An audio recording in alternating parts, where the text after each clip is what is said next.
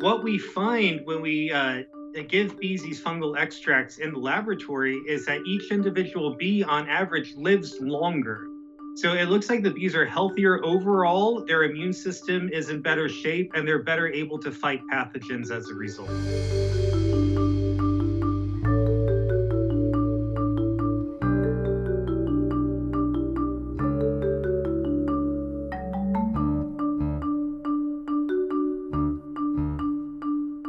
And trying to figure out more of what's going on, we've been able to find that these fungal extracts help bees fight viruses. And we've also seen it able to help bees fight gut parasites. So it looks like there's multiple different things where the bees are healthier. And we are just now getting some genetic work that's showing that different aspects of the bee immune system are in fact boosted when the extracts are added to their feed.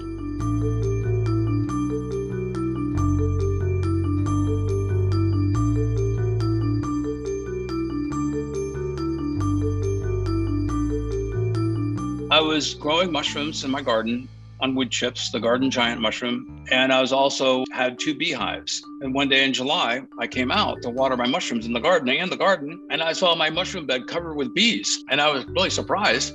And I looked really closely, and I could see bees moving the wood chips aside, and I could see these white threads of mycelium with little golden dewdrops on them. And they were like sipping on these dewdrops.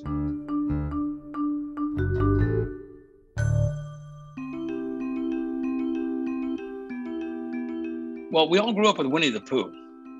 We all know that bees would go into hollowed logs or trees, and that bears would go in after the honey.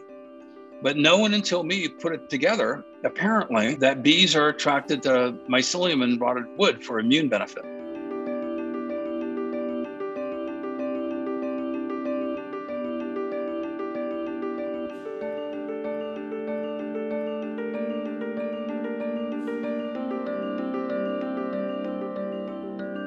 My friend Louis Schwartzberg came to me, and he was doing a movie on pollination. He does Disney type movies, and he told me the bees are really in trouble. What can you do to help them? And then I had a waking dream. Well, when I put all this together, I had this epiphany of feeding the bees the same extracts that help the immunity of human cells resist and reduce viruses.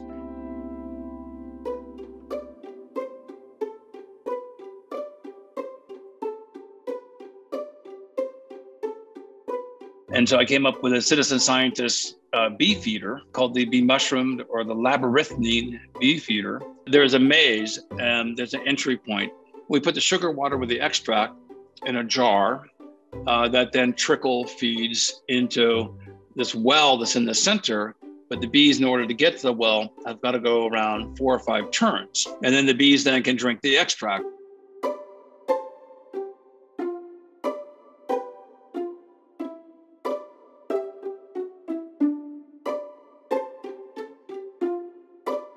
I'm happy to help the world and citizen scientists bring this into being because we're all breathing the same air.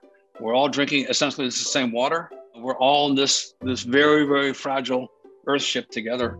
It's so important that we protect the commons for our own benefit as well as that of our children.